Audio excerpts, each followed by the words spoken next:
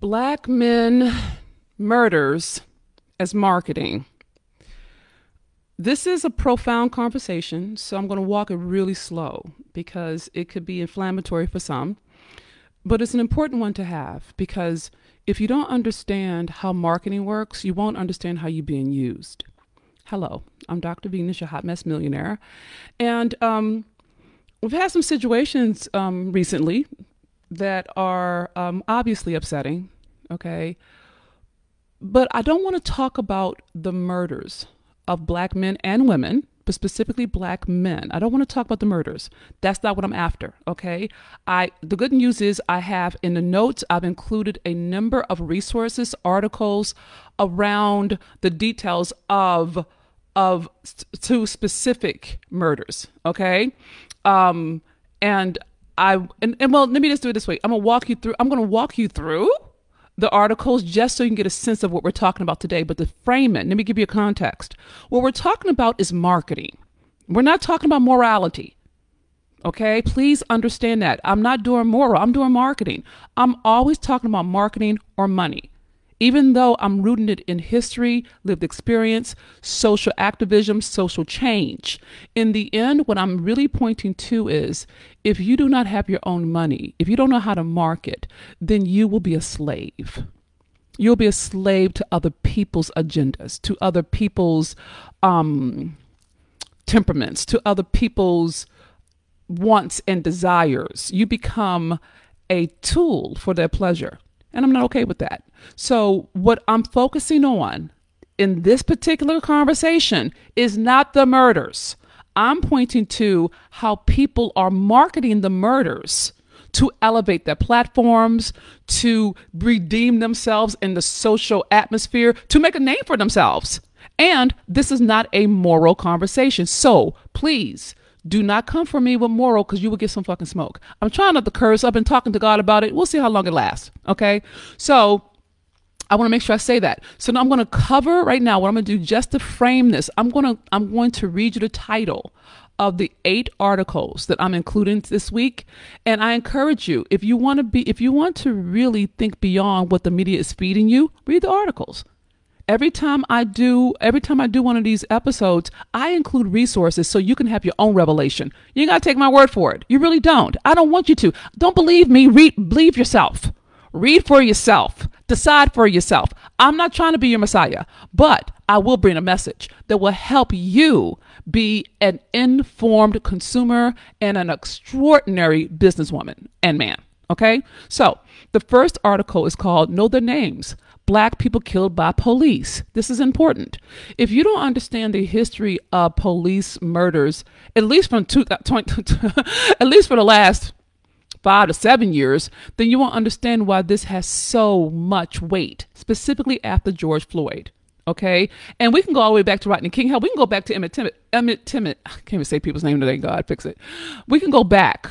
Okay, but I just want you to actually get informed so you understand why this is so heady in this season. Okay. An LA Times article is called A Very Abbreviated History of Police Officers Killing Black People. This is wonderful in that it shows you the current in 2020, and there's a lot of the headline cases. They didn't put Sandra Bland in there, which I got some things about that, but I want you to know what we're talking about. I'm not going to take the time to educate you. You're a grown person, and I trust you when you have the resource, you'll do that. Okay.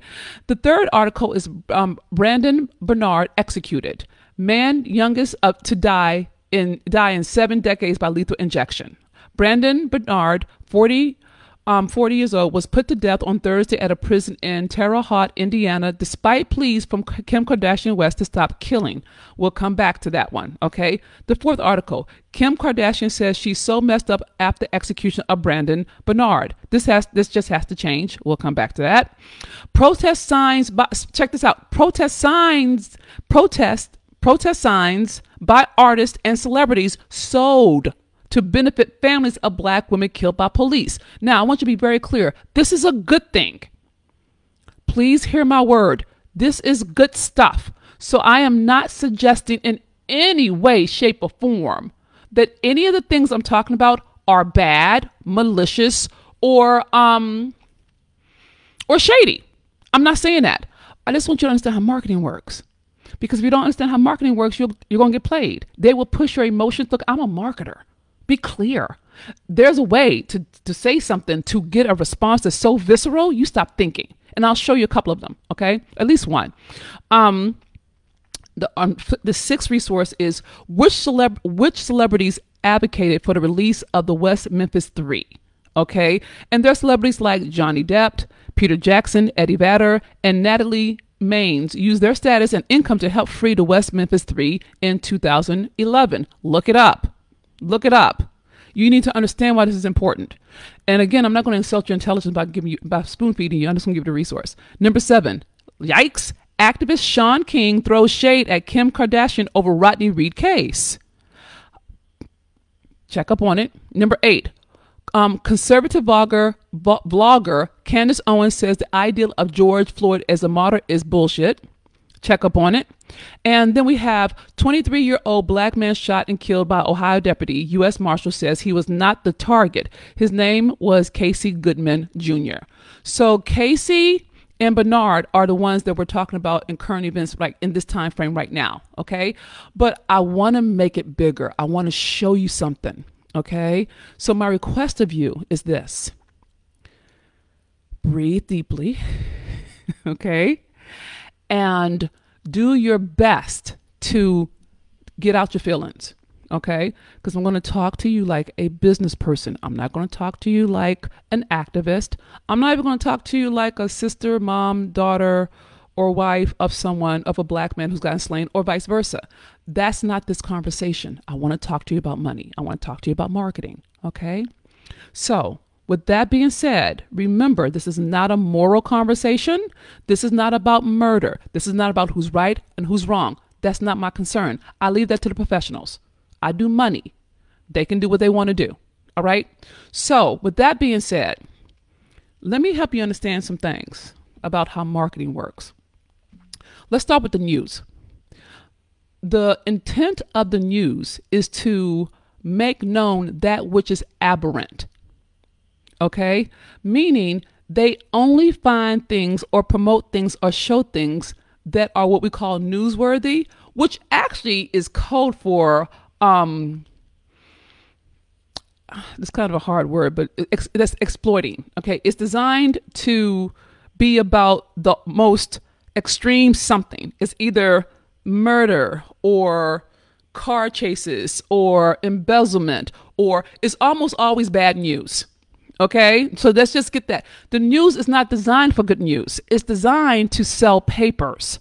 Okay, and human nature, let me help you understand. Human nature is designed to survive.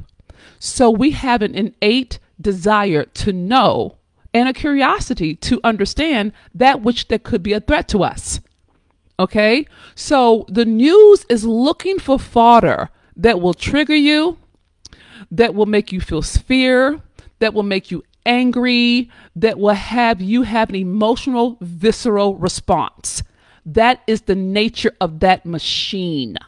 It is not personal. It has been this way. It was built for that. It's built for that which is aberrant, that which is extreme, odd, outside of the norm. It's not built for good news. It's built for bad news. That's the first piece. Now that's the news. Let's go to media. The way that media works, whether it's social media or mainstream media, for lack of a better term, right? Media is a little different from the news. Okay, the way media is designed, it is designed to push your buttons. And let me help you understand how that works. As a marketer, marketers are trained and know that people don't buy from their heads, they buy from their feelings. Okay? And I want you to look in your own life. Think about that car you bought, and then you had that buyer's remorse. So you bought the car, but then you're like, oh, I need this car. This car is necessary. It was on sale. I got a good price. All of that is buyer's remorse. And you're fighting your natural inclination to be like rational with like, I need this car. It looks so cool. I'm going to be thought well of. Marketers know that. Marketers know that. So we purposefully contextualize stuff that elicits that primal piece in you that has you take an action. Okay. That is the nature of marketing. I want you to feel me on this. Not moral, just marketing. It's not even, hell, you do it with your kids. You know, hey, you want this peanut butter sandwich? Clean your room. We could call that marketing. You know what I'm saying? Like, we're playing to that which you value or that which you fear. So when you read a headline or you read a tweet or you read a blog post that has something in the title that has you click, rest assured it has hit some emotional button that you may not even be aware of, that's have you taken action that you weren't even thinking about taking. That's the nature of marketing. That is what marketing does. Good marketing doesn't look like marketing at all. It looks like it was your choice.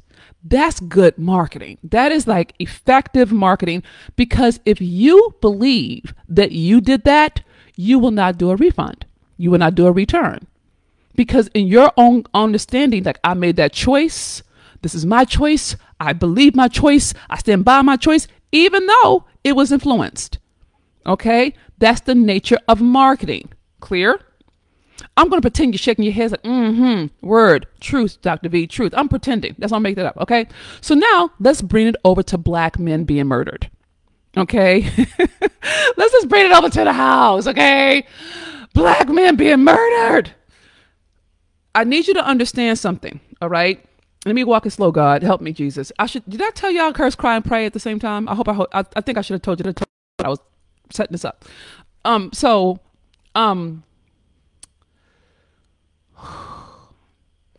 Let's go. It's going to sound crazy. Walk it with me. Let's go back to the Civil War. Okay, let's just go back to the Civil War. Let's just walk it real slow. All right. So, the Civil War happened. Abraham freed the slaves. Reconstruction happened. Okay. Now, here's the thing that you may not know is that the month after, I think it was May 1865. Okay. I have to look at my paperwork. Forgive me if I'm off, but somewhere in there, right? Where the Confederate Army had a battle that happened after the surrender of the Confederacy to the other side, okay, to the Federalists. So what happens is when they had that war, that battle, it was in Texas, of course, a month afterward, then here's the thing you need to understand, and I need you to feel this to your bones. When the Confederacy won that battle in South Texas, after emancipation had been done, in the Confederacy's mind, they won the war. I don't know if y'all can track that, and I don't have the time to go all the way in. And I don't want to get you caught up in history so hard that you have to track everything, but I need you to understand this. So I need you to imagine for a moment that you are a white man, God bless you, land owning, come with me, let's pretend, and they just freed all of your free labor. And you're like, oh, hell no. How you going to take my free labor? This is my birthright, okay? And they go cray-cray. And so then you win a fight, say, woohoo, we won the war. When you actually didn't, because you had already surrendered. But that's not the point. You won the last battle. Okay. So this is what happens with, God help me fix it. Please help me walk it slow. This is how this looks. During Reconstruction, instead of the North that had worked before, after Lincoln got dead, okay, the North, if they had honored Lincoln's intent, all right, to actually set up the social structures for 3 million free slaves after Reconstruction, we would have a different history. But they didn't. They celebrated the war heroes of the Confederacy. Do you understand that? So, that monument around Lee, Venus, wait on it, don't go too fast. All the monuments we fuss about, well, those were approved by the North, by the Federalists, the people who had emancipated black people, because they was trying to smooth over the upset white men in the South. And what they did was they took away their support to put in the infrastructure to protect black people from white slavers. Okay, so what that looks like in Reconstruction, we have the slave codes. That means we have structures in the law that makes it okay to hang a black man, to kill a black woman, to burn a city to the ground. And so I want you to see how that works. Okay. So we have that infrastructure in place from Reconstruction. So now what we're dealing with is a legalized format of murder for black men that goes all the way back to the 1800s. Now you may know that, but I want you to understand the logic behind it. So when black people got free, and even before, but I want you to understand how it looks today. When black people got free, white men, they created these laws about being out after dark or needing to have a letter or being able to write all kinds of stuff they know we couldn't do. Okay. No, if we share a crop on their land, that means we went into debt, which means we had to work off the debt, which means now we're laborers, which means we're slaves again, but it's legal. Okay. So one of the things that they did, and this is important to know, when free black people started to get together with poor white people, rich white people lost their fucking minds. They lost their shit. They're like, oh, hell no. Because what happened was when poor whites and free blacks got together, they started to elect black people into Congress. Look it up. They started to elect people. And so rich white people said, oh, we can't have this. And this is what the fuck they did. They started, and hear me, God, please help me fix it. Please help me walk it slow. What they did was they started to spread rumors about how black men were raping white women. And they fed the fear such that it became frenzied that white men started to lynch and murder black men. And this is the thing you need to know. They did it publicly. They showed the bodies burning. They showed the legs twitching. It's called marketing. Okay? This is how they put fear in black people to control for 100 years until we got to civil rights. Okay? And it was all marketing. So, and it's all written down. If I had more time, I would go all the way in. Okay? But I need you to understand that what we're seeing today is a historical practice that was put in place to keep black people oppressed.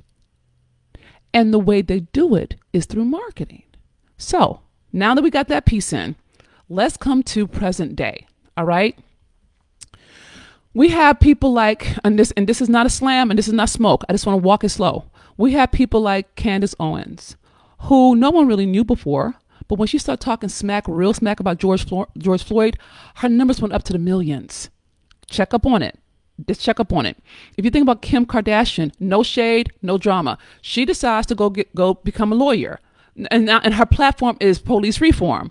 So now she's flying in to see Reed before he gets executed. She's flying. She's campaigning for to Trump to exonerate different people on death row. Right? She's speaking up for Barnard. All that kind of stuff. Right? Now here's the thing. There's nothing wrong with that. Shaun King, whom I love, I'm like, go brother, go. Shaun is throwing shade at Kim. Okay, and that gives him a certain kind of notoriety because of her level of visibility. Okay. And I'm not suggesting it's bad. I'm just helping you understand how marketing works, right? So if we just take that activist, that influencer, and that celebrity, just take those three. Let's just take those three. Okay. And I'm saying this in all love, no hate. Honestly, this is this money right now. Okay. When Kim Kardashian is advocating for black men to not die, and her husband is advocating to be the president, who happens to be a black man, you want to start noticing the timing of things. You may have seen it. Have you noticed that Kanye always says something kind of cray-cray before he drops an album? Have you noticed that? Have you noticed that Ice Cube, Ice-T, Lil Wayne, they all go Trumpish, do something crazy when they're releasing a new album? Have you noticed that whenever a celebrity wants to get free press, they have an affair or they come out of rehab or they break up with somebody? But then on the swell of that media, they released a new album. They released a new movie. You know, if you think about Tiffany Haddish and Common, whom I love, no hate, you want to start noticing the timing. Okay, well, who has a movie coming out? Start looking at that. That's called marketing. It's marketing. Okay, so when you have someone like Kim Kardashian, who is advocating for black men to not be executed, all right, it starts to reform her in the imagination of the nation, of the world. Because if y'all remember back when she and Kanye got married, we didn't like her. You see what I'm saying? In fact, Sean King didn't like her around the Reed brothers, the Reed guys. He threw shade. Okay, and that was 2019. But now he just did a post saying she's doing real work. Do you see what I'm saying? So now he's aligning himself with her brand. It's subtle, but it's marketing. And I want you to be very clear: no judgment, no condemnation, none of that. But I need you to understand that people build platforms, reinvent themselves, get known, elevate their statue through the deaths of Black people. And it's historical. It's historical. It's not new. It's just recycled. And so there are people, and to be fair, I'm not confident that the people who are I don't think Candace Owens knows that she's perpetuating a history of violence against Black men. I think she just wants to make money. Quite frankly, I think she wants to sell books. And she says the most provocative things she can. It's like Cardi B says provocative things, but she says it in terms of money making. When it comes to her politics, she's very clear about what she's about. Candace Owens, the Diamond and Silk, the Attorney General of Kentucky, they're doing something different. They're protecting their assets. They're leveraging their platform for more stature, which AKA translates into more money, more business deals, more book deals, more endorsements. It's a whole thing. But so, and you don't see that because what you're left with is feeling like, oh my God, the police have killed another Black man. Ah! And that's what they want you to feel. So let's walk it slow. Let's look at Barnard. Okay. Brandon Barnard. Okay. If you look at how it's contextualized in the media, AKA marketing. Okay. You want to notice how one of the headlines said, 23-year-old young black man, listen to the words, 23-year-old. So now we're playing on his youth. Okay. Young, we reiterate that he's young, Black man or Black male, we know who he is, shot in the back 3 times by police while carrying a Subway sandwich. Can you hear the frame of that? Can you see how that context would have you be like, oh, hell no. And can you see how that would like raise your temperature? Like, this is some bullshit. Can you see how that would provoke you? Do you see how that works? And it's designed to do just that. It's designed to do that. Now, what they don't say is that, okay, I'm sorry, I get my men right. That was Casey. Casey was carrying the, Casey Goodman was carrying the Subway sandwich. Well, I can do that one. Let me do that one. Then I'll go back to Brandon. So with Casey, they're saying he's a 20-year, everything I just said. What they don't say in the headline is that he was carrying a gun. It was a registered gun, but it's still a gun. That's not in the headline. They don't say 20-year-old young Black man carrying a registered gun is shot by the police in the back because he thought he waved at it. That's not in the headline because that's not going to sell. That's not going to get you upset. But if we go, oh, here's another Black man who gets shot, can you see how you're being manipulated? And I don't want you to hear it. God, help me fix it. I think everything they're saying is valid, but I'm an educated consumer. So then I have to go read to find out, oh, damn, he had a gun. So now his case is going to be really hard to prove because the police can say, I was doing it in self-defense. But so if you watch how they build it, you'll start to see how it's designed to keep you on the edge of your seat, keep you in an emotional distress, and keep you in your feelings. So you can't really make choices. You can just react. Okay. So let me go back up to Brandon. Okay. So there was a lot of flurry about trying to save Brandon in the last weeks of his life. All right. Before he was executed. And if you listen to how they contextualized it, how they frame it, they said, oh, with all the things he did was when he was young, when he was a child, he didn't know any better. He was around a lot of bad people. Look it up. You can read it yourself. Don't take my word for it. Please, for the love of God and all things holy, check it out. Have your own revelation. Don't trust me. Trust yourself. Read. Okay? Think through it. Here's the thing that's really frustrating to me about Brandon Barnard's case. Yes, he was 17, 18. I think it was 18 because he was legal, because he could be put in with the big people. Okay? But they didn't tell you, and this is hard to, it's hurtful to me. It's not part of the national discourse. It's in there if you look for it. This is deep for me. This is what they said. Turns out that Brandon actually set a car on fire with a woman in the trunk who was still alive. That's his crime. Now, he was an accessory to other parts of that, but he lit the car on fire with a woman in the car, in the trunk, who's alive. So that means she burnt to death. That's not in the headlines. No one's talking about that. Everyone's saying it's unfair, that Obama should have done it. John King was saying Obama could have exonerated them when he did, he didn't. But I'm like, well, hold on. If that was my daughter, if that was your son who was in the trunk of the car that he burnt, I don't mind him dying. Now, I'm not suggesting I'm not agreeing with anything, but I'm saying as a human being, that's a thing. You see what I'm saying? And so what is happening? What my point is that it's important to have context around these things. It's important. Otherwise, you will get manipulated by the media and they will make money off of you. If you look at the articles that I'm sending out in this particular episode, you'll see that some people are raising money off of the signs for Black Lives Matter. They're selling them. Artists or celebrities are making their version of Cardi B does, Billie Eilish does. That's for a good cause. It's for women who are brutalized by the police, and I'm here for it. Be very clear. I'm here for it all day, every day. Okay? But what I want you to understand is, if you don't know the whole story, then you're left in an emotional disarray. You're upset and you feel like people are against you.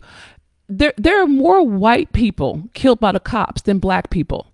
And that's not good or bad, but we don't hear about it.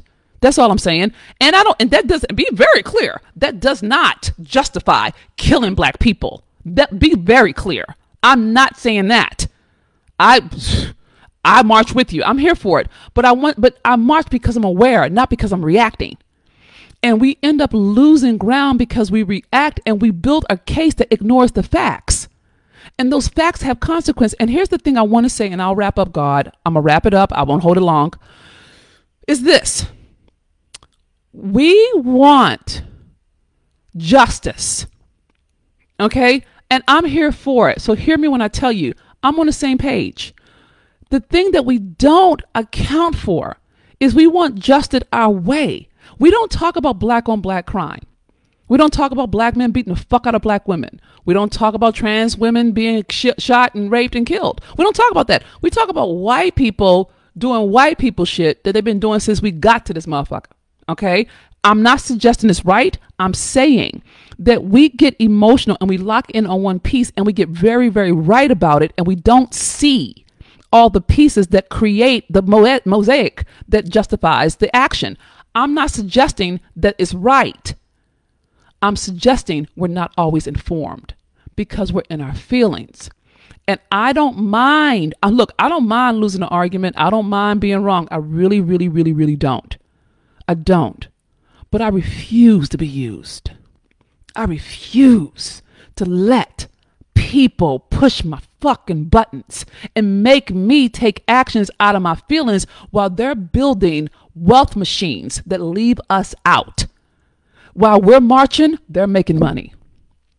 Literally, they're building infrastructure that leaves you out. And if you don't get yourself oriented around capitalism and get an understanding about how to make your own money that doesn't require that your body be there, that's based on your knowledge instead of your skill and your time, based on your lived experience, you're going to be enslaved. You're going to be part of a caste system that's 7 generations deep. Okay? So I'm bringing this word to you because I need you to understand that they're playing you. They're pimping you. They are using you, and they're distracting you so that they can build out all kinds of infrastructure and systems that don't have you included. Because you're not looking over there. You're looking over here. You're looking at how you feel. I'm going to tell you one of the biggest transformations I ever did that made the biggest difference in my peace and my money and in my life is I took my attention off of racism and I put my attention on white supremacy. That is so preach, God. I don't even know if that's going to land. But I took my attention off of racism because racism is about me. And I put my attention on white supremacy because white supremacy is about them. I want to understand what they're doing. I want to understand what they're thinking. I want to understand what the fuck they're planning. That's where my attention is, because I want to understand how come Trump is elongating this whole presidency. And it's not because of the presidency. He's just getting money from his donors to pay off his debts. If you look at it, you can see it.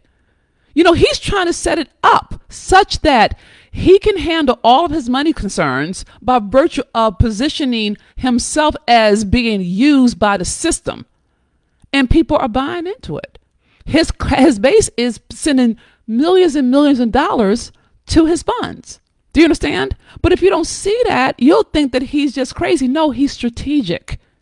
It's business. It is so business. It is business in its purest form.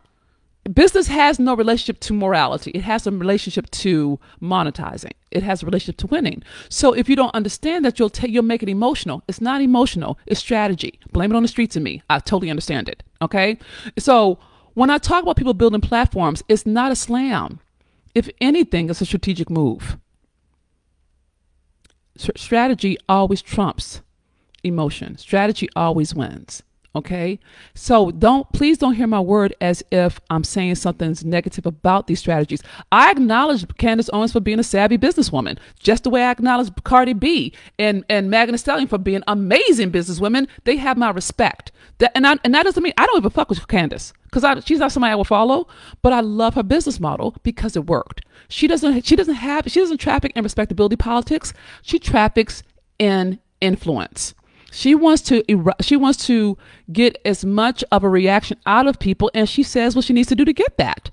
You see what I'm saying? So don't hate the player, hate the game. That may be the best way to say it. And so I guess what I want you to, my main thing I'm committed that you take away from this particular episode is don't let them use you. Don't let them use you. Read up on it. Check up on it. Don't let the headlines fool you. Okay, read more than one article about any one thing. Read 1 to 3, 3 to 5, so you can see, and you can put all the pieces together.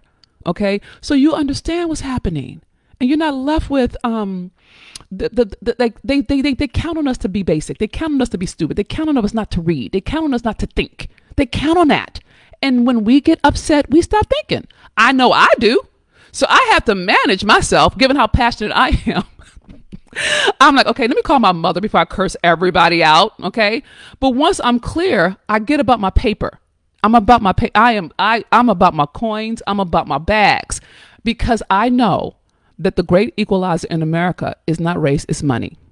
And if you don't get yourself oriented around being an entrepreneur and making your own money, manifesting your own millions, then nobody else can copy. Until you get yourself oriented around that, you will be a slave. I said my piece. I'm falling back. I'm falling back. I'm falling back, God. I'm falling back. I'm falling back. I'm surrendering the mic.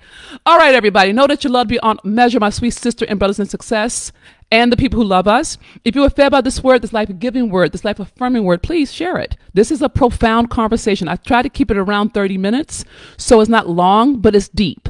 It's thick. So don't be stingy. Share it out. Okay. Tag people. Push it out. Leave comments. Do your thing. All right. I want to make sure I let you know that I'm doing some really hot things in the Hot Mess Millionaire Facebook group. Make sure you join it. It's where I'm going to be doing I'm going to be putting out new offers. I'm going to be doing a Share Your Shit Saturdays where you can promote your things. I'll be doing a Millionaire Making Love Seat once a month on Fridays. Okay. So I'm telling you, I know the Hot Mess Millionaire series is out there, but I'm still building. I'm still training. I'm still educating. So come be with me. I'll be here on Mondays because this is where I do my social thing, but I do my money thing over in Hot Mess Millionaire Facebook group. That's where I do all my money teachings. So if you want access to my multi-million-dollar brain trust, you need to join the Hot Mess Millionaire Facebook group, because that's where I am.